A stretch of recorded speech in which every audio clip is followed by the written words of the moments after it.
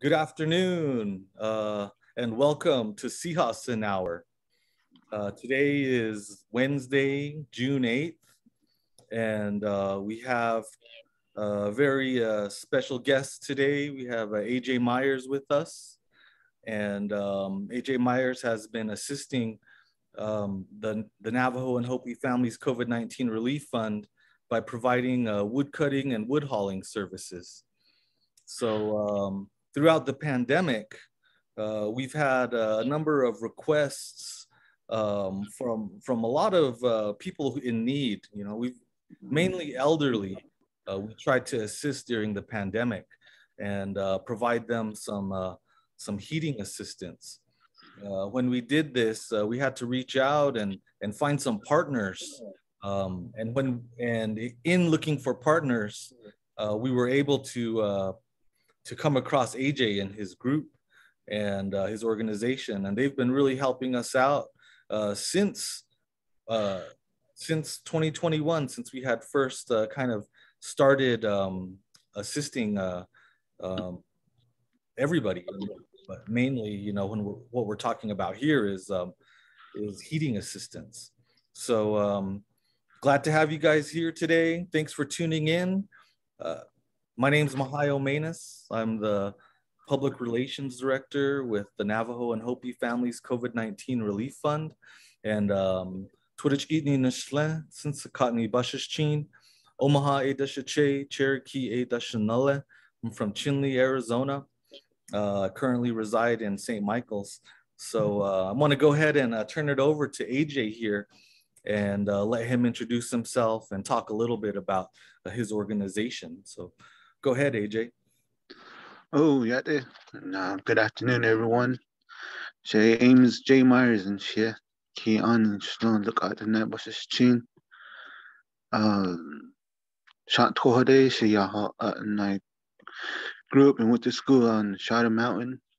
From Shadow Mountain, I went to school in Tuba City, class of 2002. Um, our organization, um, we started out hauling firewood years ago. Um, when I moved back in the area, I was gone for a while. I pursued work, traveled the country, and was gone for quite a few years. And moved back home, near home, and started helping my parents out and looking after quite a few people, helping them obtain firewood, the elderly in our area. And it just grew from there. So, probably about 8 years ago, that's when we started hauling more than what we needed. We started taking care of and helping out other people. Mhm.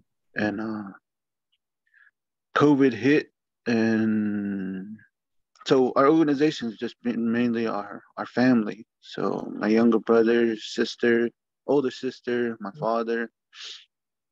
So I have three younger sisters, one younger brother, and an older sister. Um, so and when we go out and we obtain wood and we come back, my mom's there to help us. She has a meal prepared for us and stuff like that. So that's what we just normally do, just hang out and have fun. All right. So we started big in 2020. We had worked with Nature Conservancy. Mhm. So that was our first big 500 cords that was delivered there at the fairgrounds. Mhm. And that was when people were asking, what's your group name and stuff like that. And if you want to join an organization and how you want to go forward and stuff like that. So Mhm.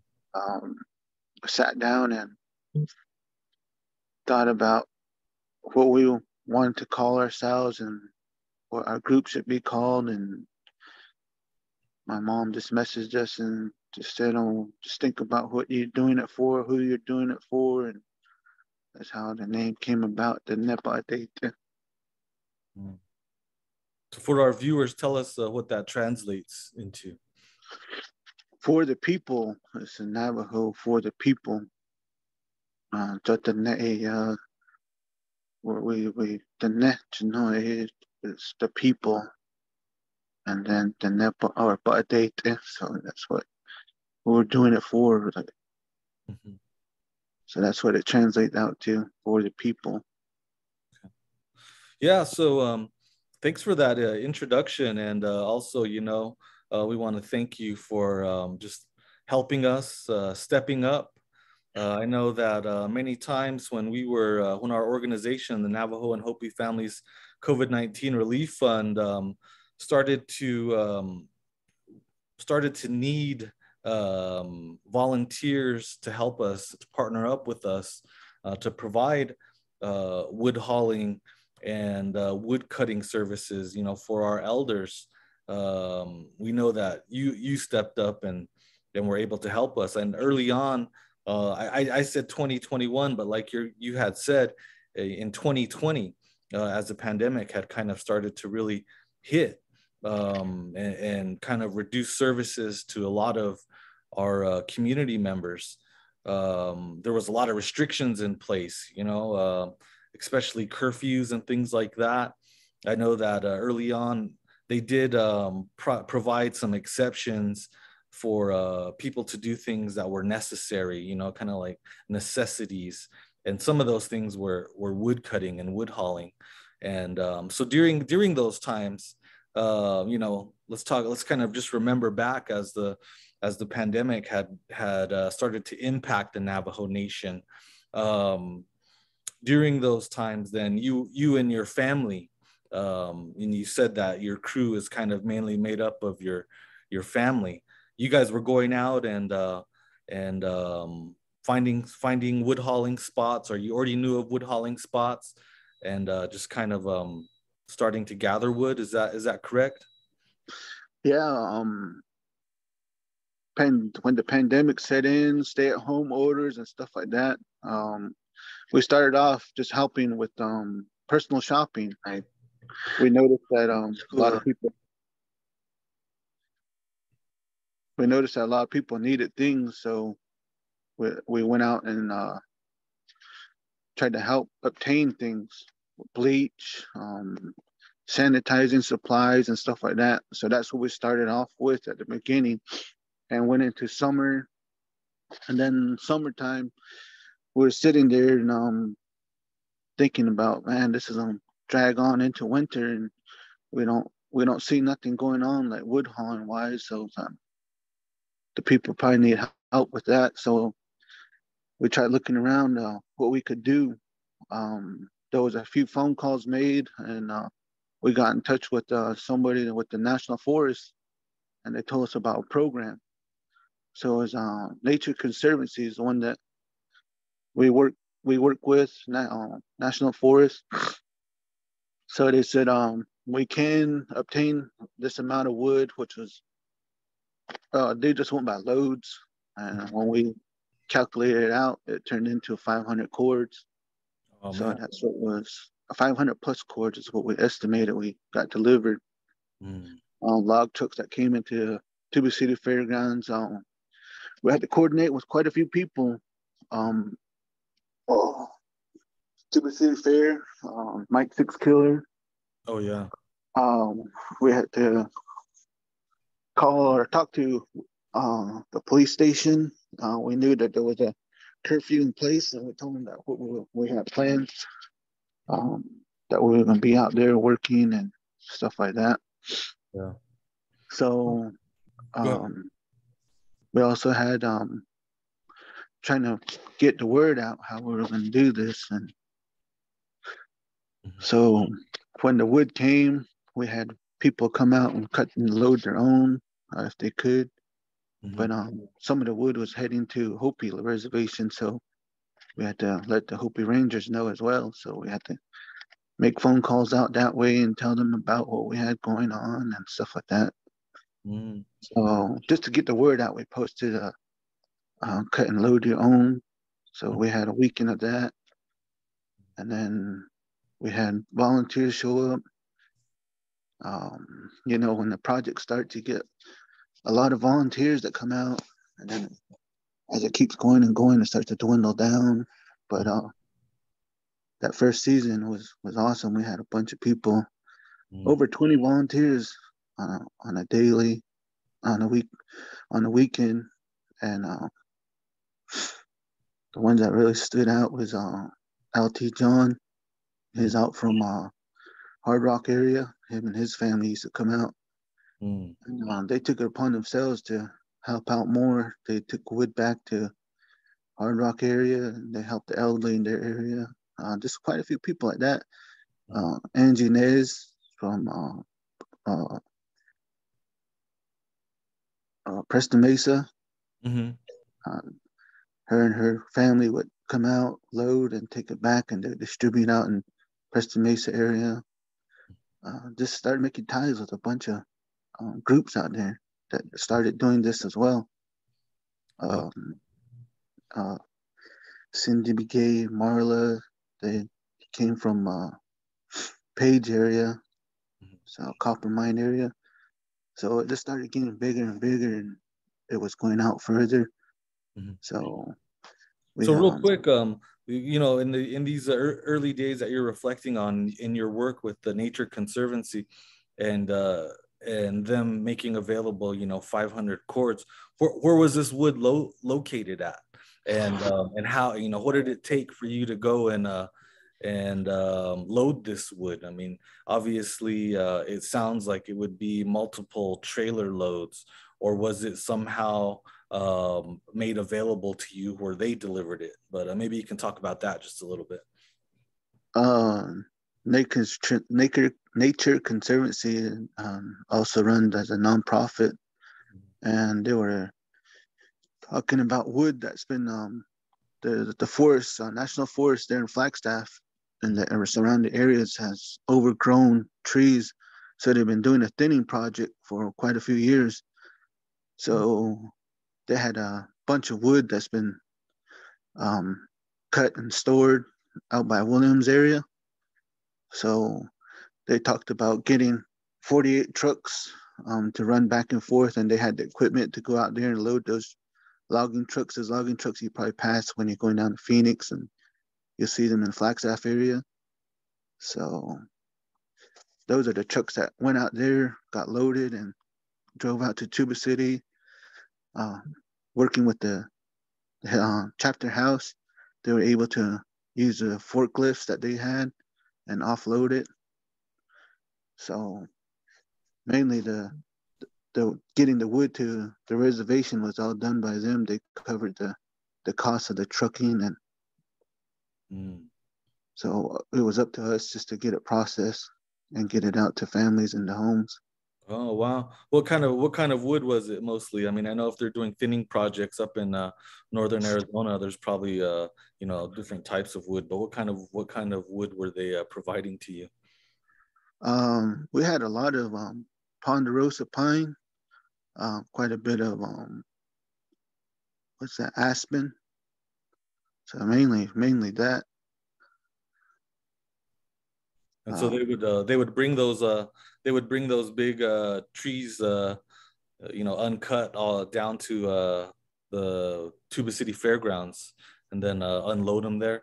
And then you and your team, or your volunteers, or the people that needed wood, after you got the word out, they'd come and they'd kind of chop their own and load their own. Yeah. So we had we tried to schedule it to where we have on days like Thursday, Friday, Saturday. We have it open, and we'd be there all day and cut and help people load, and just people coming around. We just at the beginning we really didn't take people's names. We just had them coming in, and we went off the old system, honor system, you know. But Mm. as we move forward, as we still communicated with Nature Conservancy, we knew we still need to keep track of where it's going. So not until after a while we started writing down and documenting everything. So at the beginning, that was where we didn't track some of it, but we got quite a bit um, information of where it went. Do you think that most of this would just I mean, by your estimation, and maybe some of the, you know, when you were like tracking it, Was it mostly distributed around Western, or did you get people coming in from Northern, Eastern agencies, to get some of this wood? Uh, we got some from Northern. We had a gentleman from uh, Mannheimer. I think it was Ernie Mannheimer. He come from Inscription House area, and he took care of elderly out that way, Navajo Mountain. So we know it went out that way. We, as a team, personally took some out to Shiprock area. We know of a group that came from Chin Lee. They came out and loaded some. We also got a call from Eastern Agency, was it Tohatchee area? So we ran a few trailer loads of logs out that way as well. Oh, I see. I see. What kind of equipment do you use? I'm sure that it's, of course we have chainsaws and axes but did you utilize a wood splitter? Did you already have a wood splitter? Anything like that? Also, like what kinds of trailers you have flatbeds at your disposal? Or are you guys using horse trailers or anything like that? What kind of equipment does it take to process this wood and transport it? Um, we have multiple saws, probably about 8 saws now that we've accumulated throughout over the years, and we had one wood splitter that we obtained probably about 4 years ago when they had a Black Friday Thanksgiving sale. So we always been doing wood, so we wanted to make it easier for for us to split. So we obtained one of those a while back, and it was just a small, like 22 ton, and that was just one. And then uh, we knew we were going to be busy with wood, so we obtained a dump trailer. It's a 16-foot Delco, 14,000 pound trailer. So we purchased that, and 2020 summer we were helping out with personal shopping. We started running hay, so we purchased hay out there where we could find it cheap and bring it back to the reservation. And what we paid is what they bought it for, or we add $1 to cover fuel. Back Mhm. 2 years ago, the fuel was a little bit cheaper, so it wasn't much of a markup. Yeah. So that's how we work. So we bought hay for 13 and sold it for 14. Mhm. If we had enough funding, we could cover the fuel. We just sold it for what we bought it for. That trailer that we haul hay with is a 20-foot Delco, two 7,000 pound axles, and that's good for 14 as well. So we're bringing back 100 bales on that. So that trailer can hold four cords on it, and then the dump trailer, if we put a little mound on it, it holds up 2 cords. Oh, wow. So we had those 2 trailers that we purchased in 2020. We always had a small trailer, it's a small car hauler that used to belong to my uncle, and we fixed that one up and put new tires on that, and that's what we used to run. That's the first wood trailer we had, and that's what we used to run into the forest with. So we have 3 trailers now, and 8 saws, and I think 3 log splitters now, since it got big, and we continue to keep moving forward, and um, our family's been able to obtain more. So all the equipment and stuff like that's what we put our funding into. So we go off to work on and try to split the cost on everything. That's cool. Yeah. I mean, like, were you obviously, you guys were starting to kind of organize, maybe like you're saying, the summer of 2020, and on the Navajo Nation, we had our first case right around that spring. Um, but before your partnership with the Navajo and Hopi Families COVID-19 Relief Fund, were you already starting to hear some of your community members kind of voicing the need for wood? Also, were you guys already doing this on your own? I mean, also like maybe thinking about just normally, even before the pandemic, were you wood hauling for your family and kind of just providing these things even before, kind of the organization had taken on these responsibilities? Well, before the pandemic, that's what we were doing on a small scale. So on a small scale, meaning that in a year we probably processed 40 cords at probably the max. So we have two cords at my mom's house, and that just stayed there. We brought extra back for to help other elderly in our area, and so back then, what we determined the cost to get the wood was $78 for fuel and everything. Mhm. So we bring it back, and then so an elderly needs it, and we just ask them if you can help cover fuel. That's all we're gonna charge. So that was prior pandemic, and so we noticed a need for the elderly out there. We noticed a need that there was more people that need it. So um, we opened it up to veterans, disabled, and the elderly, and quite a few people caught on to what we were doing, and they wanted us to see if we can set up because they wanted us to take their children out there. So they Oh, said wow. that if we can teach my boys how to gather wood, what to look for, how to do all this, Mhm. that's what it was turning into Mm.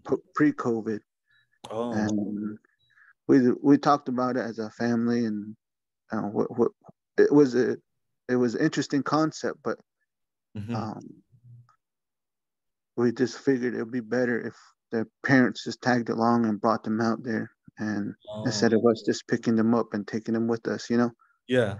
A little bit So of liability concerns, probably. yeah, Yeah. so that's what we figured out. So we Mm. had quite a few families come out and follow us, and we showed them where, and we Yeah. just cut and they load and Mm. have a little picnic out there.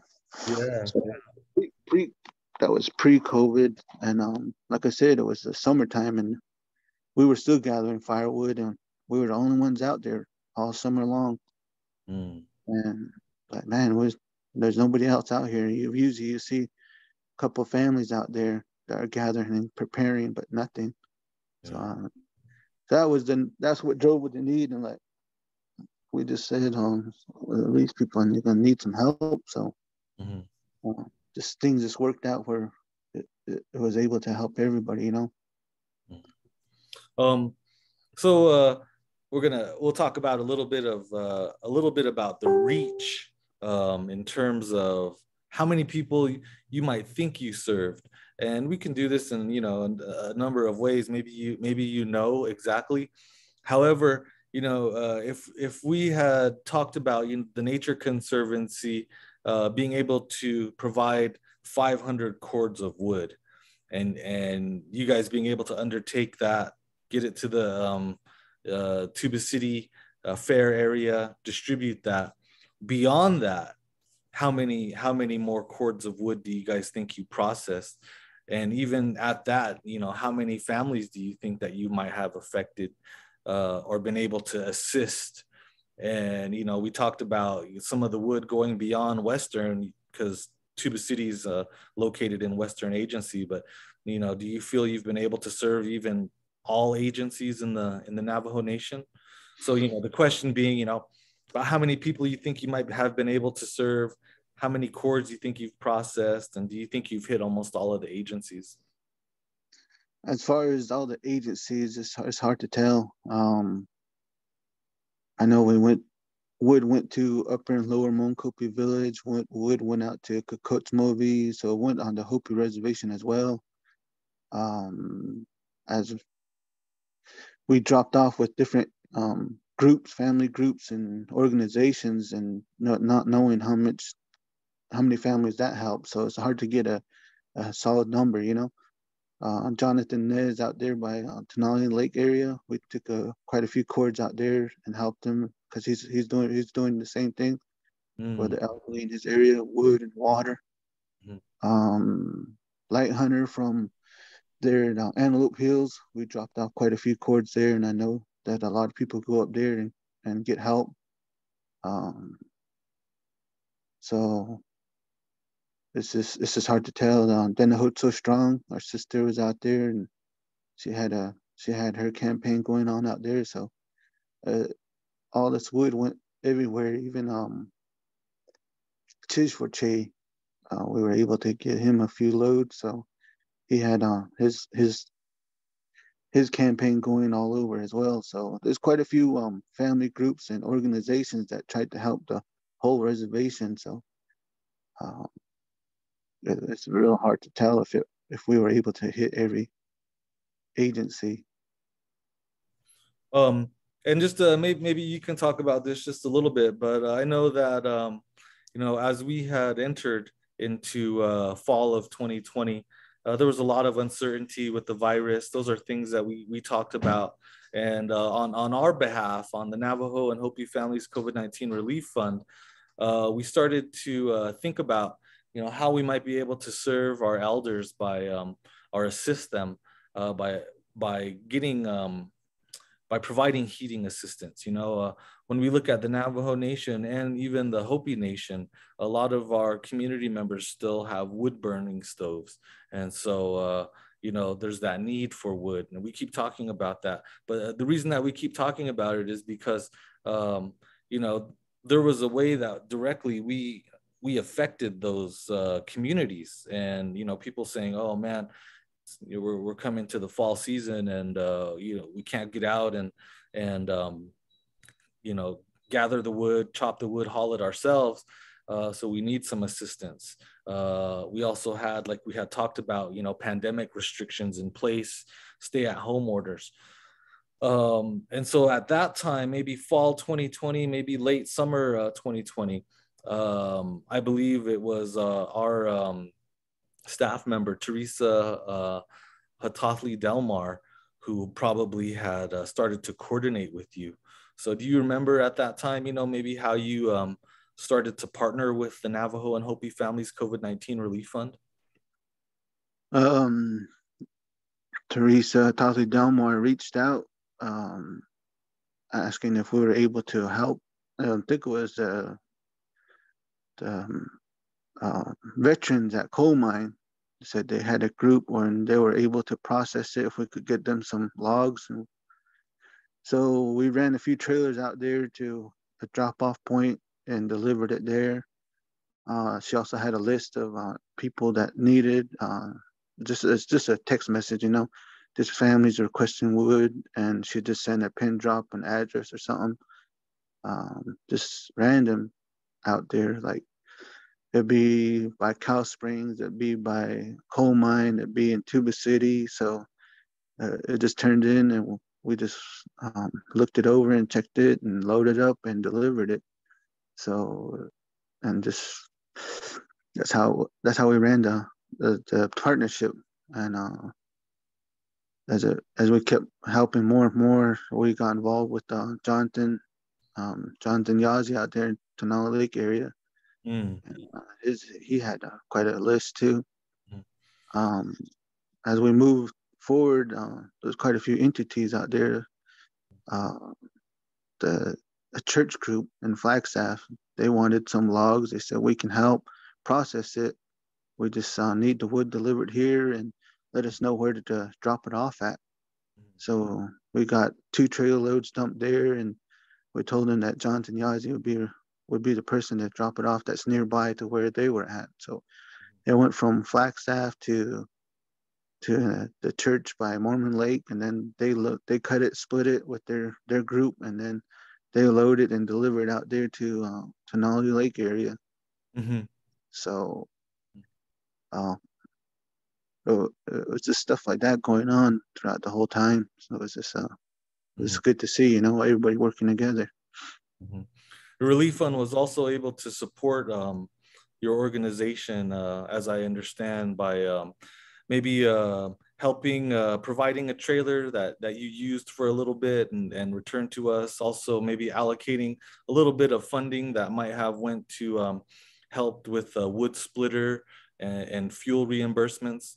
Is that correct? Is that was that some of the partnership that took place between our organizations? Yeah, that part or that you're what you're talking about is what's been put together this year right now.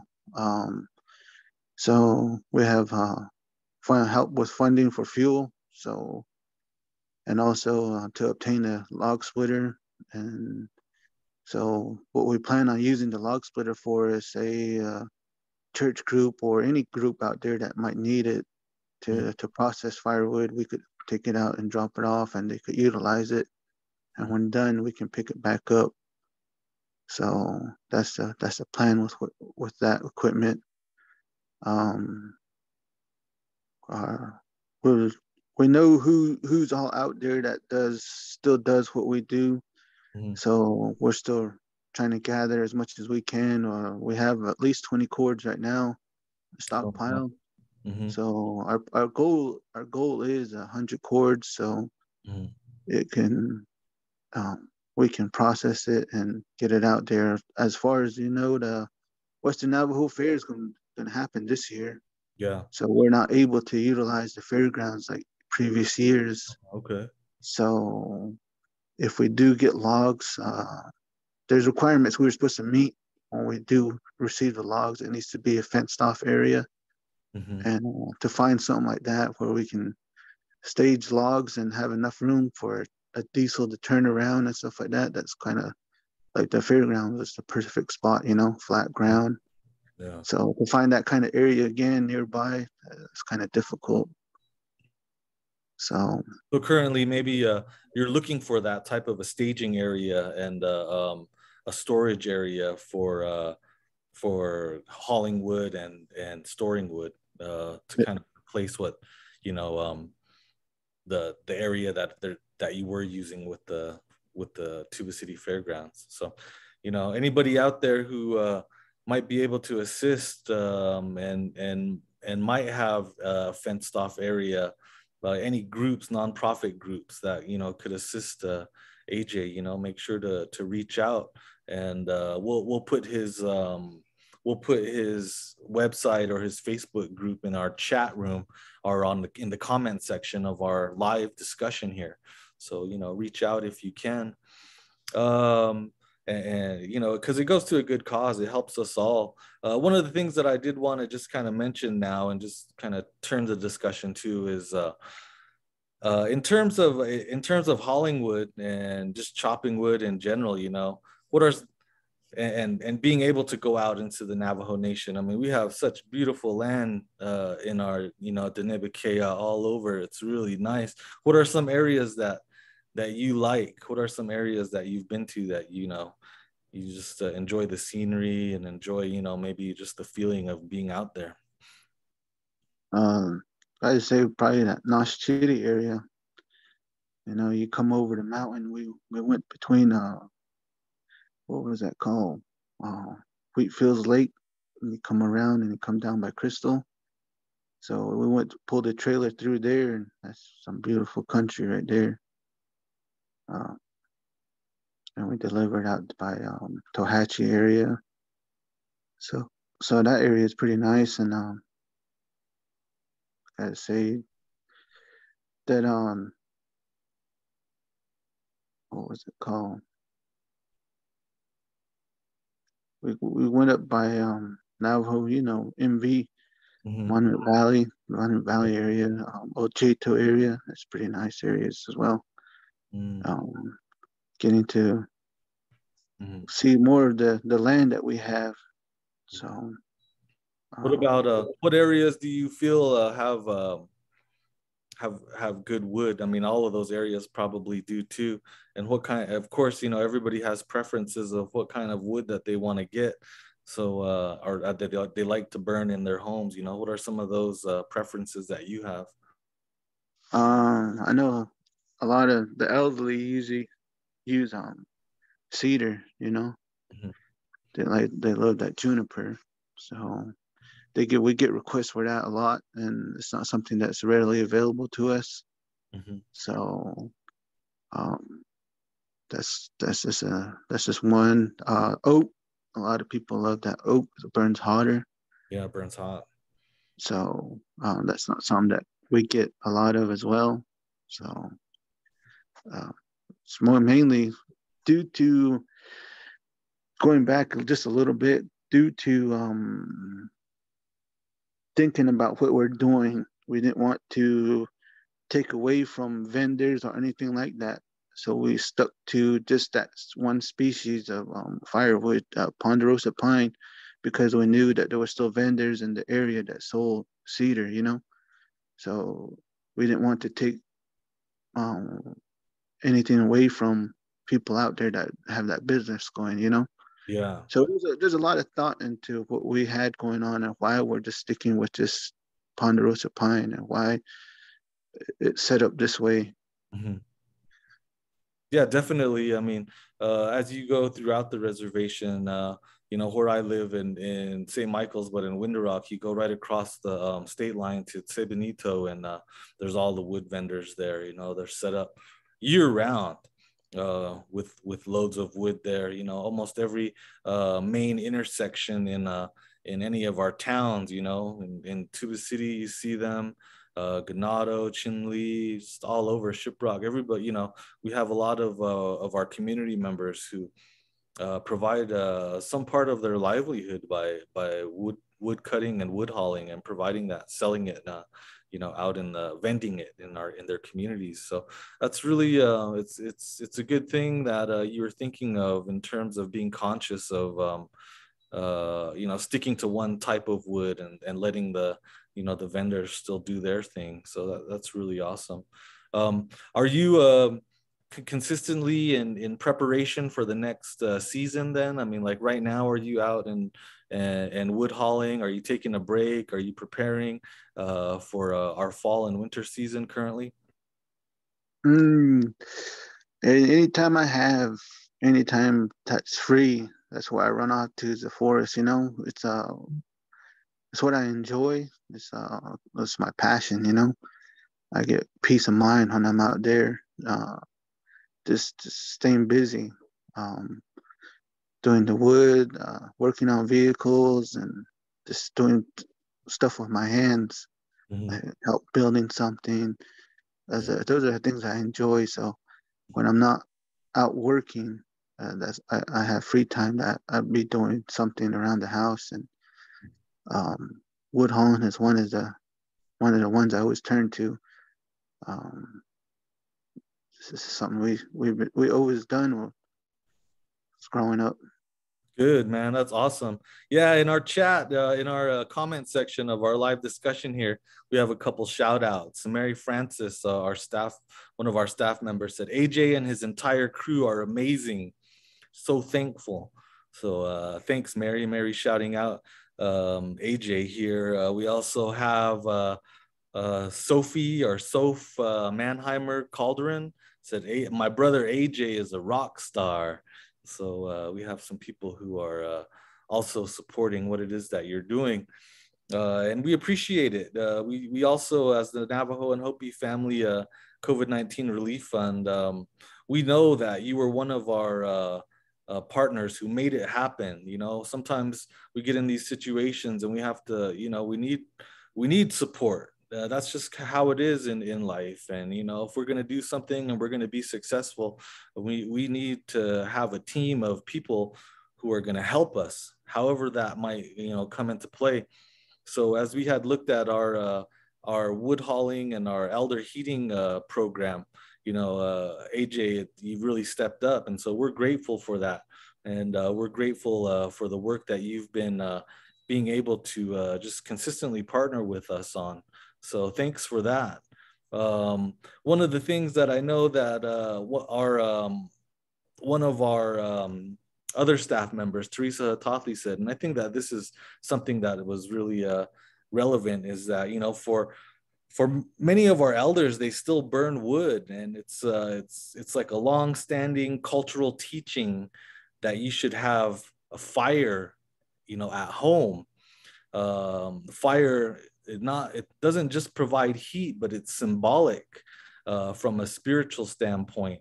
In our culture, we're taught that the fire in our home is what we use to feed our families, to mold our children's minds, so that they always come home to the fire. And so many of our elders, they hold this teaching because it's ingrained in our culture. And they still build fires, they still burn wood, they have a fire stick that they use for protection. Our elder women, they use fire to meditate and send out prayers and positive thoughts to their families and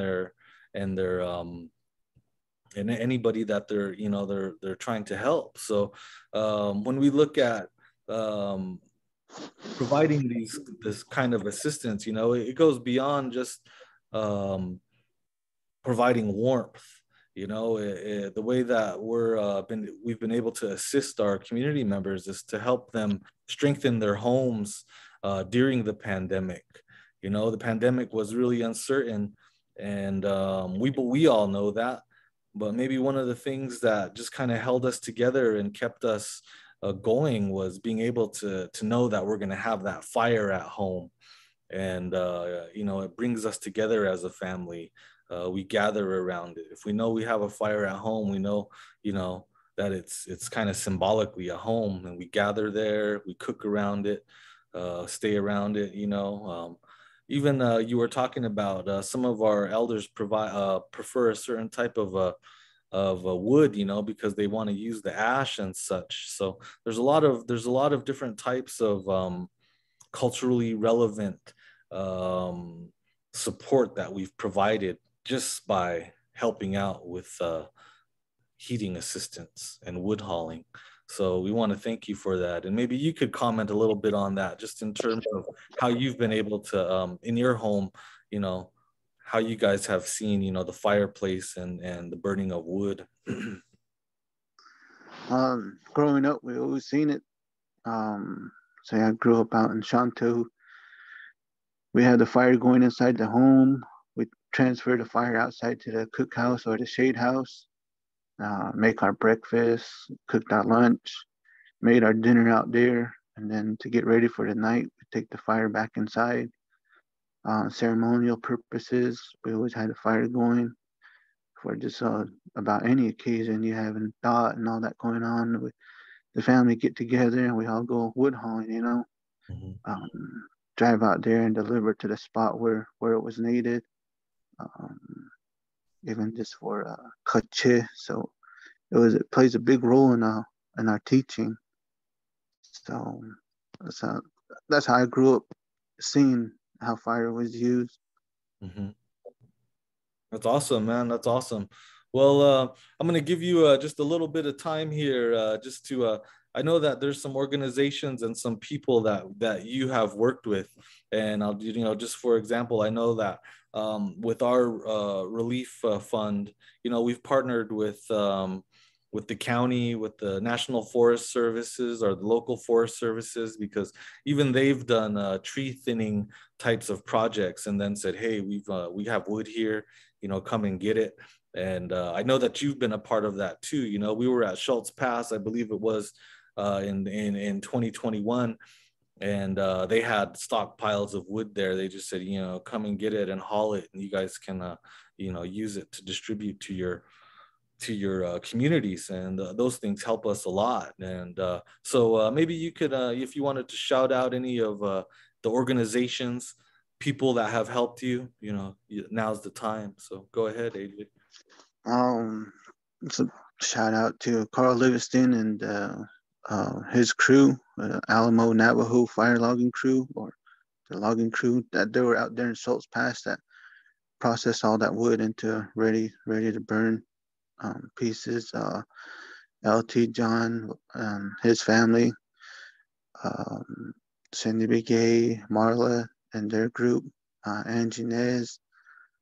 Um, we also worked with Zol Zani a lot the past 2 years and Mhm. his group, um, Collective Medicine, Fundamental Needs at the end. We partnered up with them or we worked with him to get some after we ran out of wood that was there at the fairgrounds. And that's where we're running it from. Uh, the another entity out there, Northern Dene. Um, we work with them and getting wood out to Shiprock area. Cheers for Che, Lauren Anthony. Um, all these people are just awesome. You know, they take time out of their lives to help individuals out besides themselves. Um, they're in it for the right reasons. They do everything to help, and that's who we want to be in, working with. Makes things a lot easier, and uh, it's just it's just it just feels good, you know.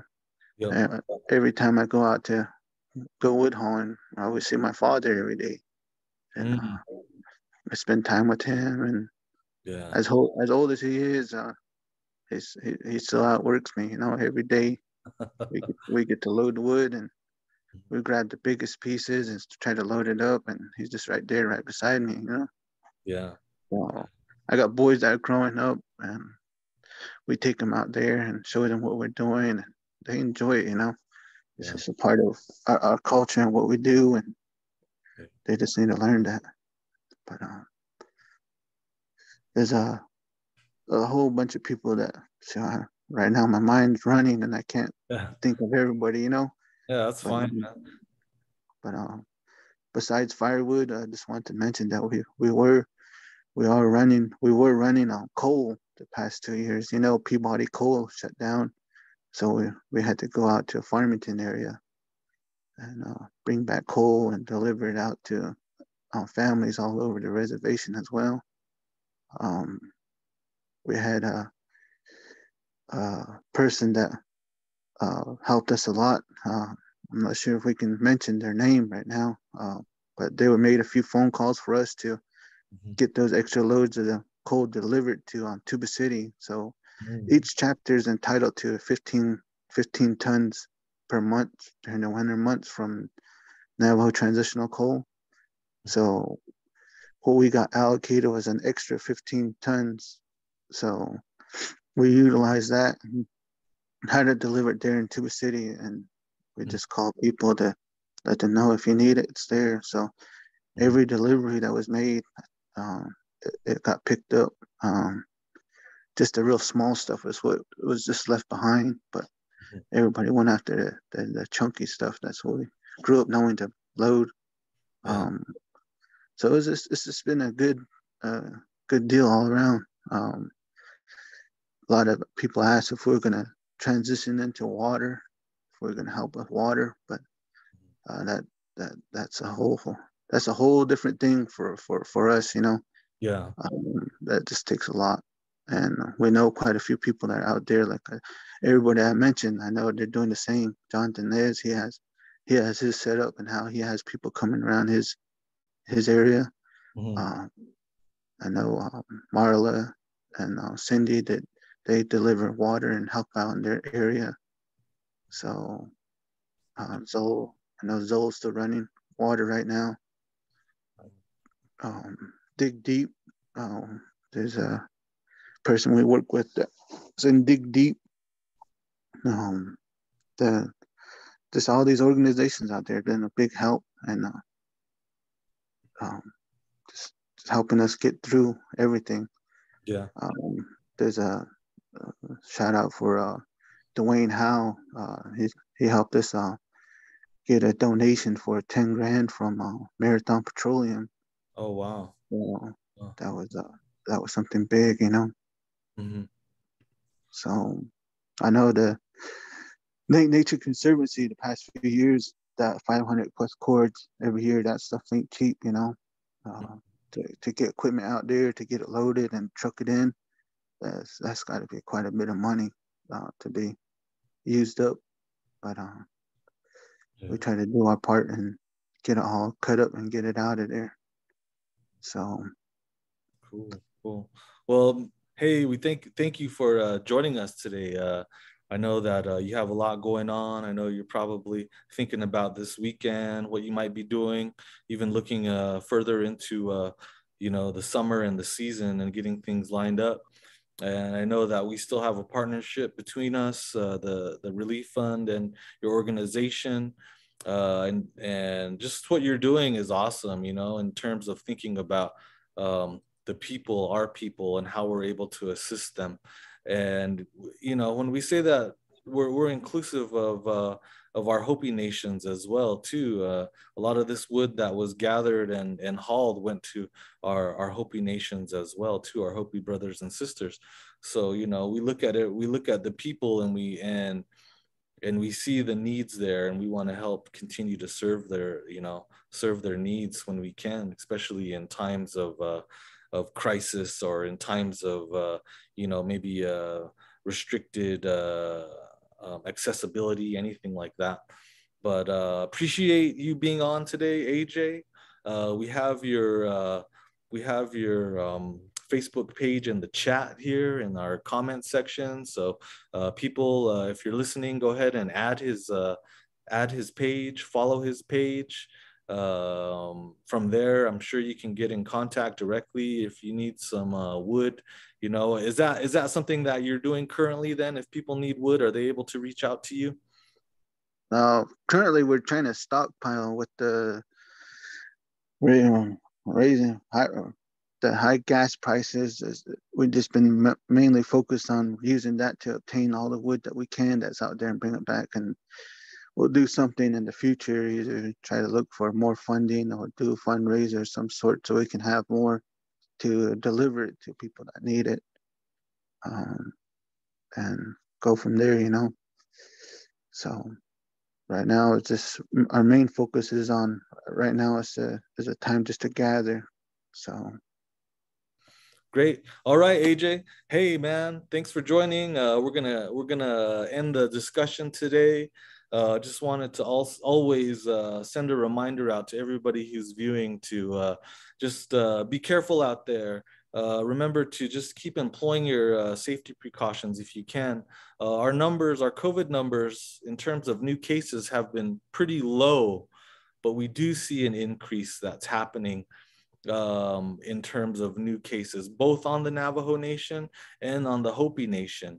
We've had a lot of gatherings that have taken place this year, just in terms of graduations, graduation dinners. We've had conventions and conferences outside of the Navajo Nation that people are attending and coming back to. So we got to always be conscious and cognizant that if we're out and we're about and we're coming back into the home, you know, we could be bringing the virus back in. So, you know, right now, a lot of people are getting vaccinated and boosted. If you haven't gotten vaccinated and boosted, please call your local IHS or medical facility, schedule it, see if you're able to get in. If you're 50 years and older, or if you're immunocompromised and you need a booster, call your local medical service facility and schedule it and get in there and get that booster. You know, some people have been affected recently by catching COVID, but they have been vaccinated and boosted. And, you know, a lot of people say, well, you can still get it even though you're vaccinated and boosted.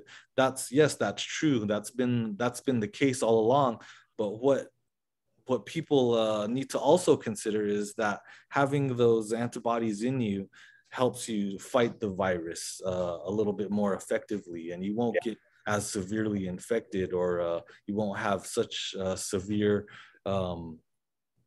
sickness if you get it. So stay tuned in to us at our page as well too, and we want to see you guys around next week and the week after. So take care of yourself. So thanks, AJ. Hagonet. check on your elderly, guys.